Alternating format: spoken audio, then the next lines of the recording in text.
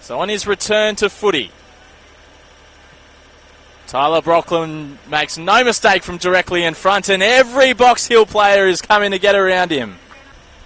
So he'll take a good kick from Max Hall here. Plays on to open up the angle and goes the short chip looking for Ramsden, and over the top it got to Tyler Brockman. Probably have to go quickly here, Box Hill, with time ticking down in the first quarter. Here's Morrison. He'll go inside 50 and they've got a mark. So Tyler Brockman for his second after the quarter time siren. It's a good looking kick. It's perfect from Tyler Brockman. A great way to end the first quarter. Collis plays on, takes plenty of space and then kicks up the corridor for McAndrew, but Hall was able to cut it off. He plays on, chips in the direction of Tyler Brockman.